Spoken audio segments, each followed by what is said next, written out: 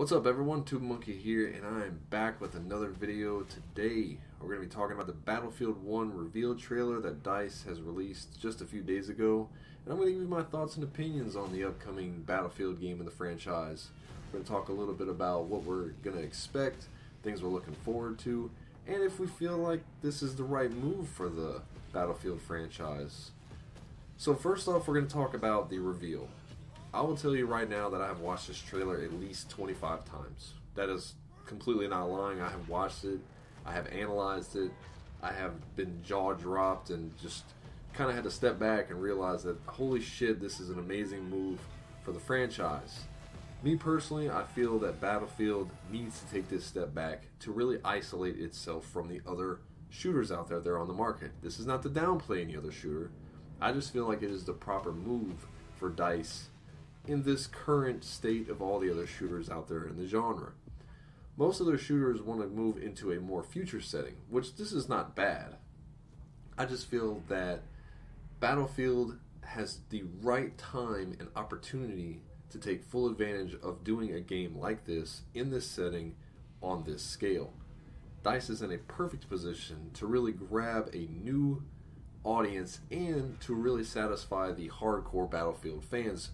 And obviously they have listened to what the community has said and given them exactly what they wanted. The reception for this trailer has been absolutely phenomenal.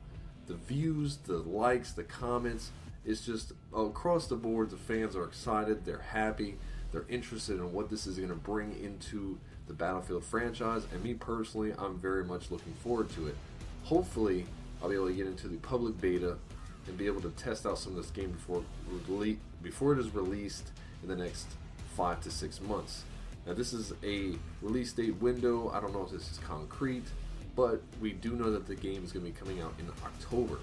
Now, in terms of what to expect out of this game, I'm going to expect the typical Battlefield feel with destruction, your squad mechanics. The new things that are going to be interesting to this game is that it's going to focus a lot more on trench warfare and close combat. So we're going to be able to see more fast-paced battles, but still on a large scale, and also with the addition of vehicular combat that we were used to in the previous Battlefield games.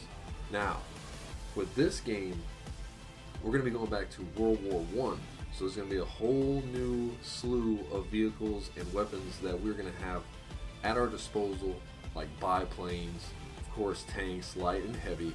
You're going to be able to ride horses, which that is awesome, and I can't wait to try that out. I'm wondering how combat's actually going to be on those.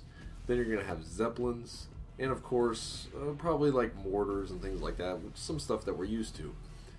As far as how that's going to translate into these big maps and what maps we're going to be able to play on, I'm sure it's going to be able to go across the different fronts of the war. However, with DICE stating that this is going to be an alternate style of World War I or Great War, I would expect to be surprised if I wouldn't be surprised if DICE brought a little bit of that flair and a little bit of some interesting concepts and weapons that we haven't used or seen before. Nothing that wouldn't stray from out of the actual weaponry too much from what the World War I brought to the table, but I'm sure they're going to throw some surprises our way. Now, as far as the setting, World War I, it's going to be a good fresh take on the franchise. Like I said, I love the modern warfare, like the modern style warfare combat that we're used to now. Modern combat, Battlefield 3 and 4, which I think 3 was better. It is going to be refreshing to go back to World War style combat and still have that great Battlefield feel to it.